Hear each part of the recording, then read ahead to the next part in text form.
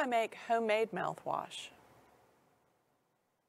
To be honest with you, you can just go to the sink and open up the tap and get some nice tap water.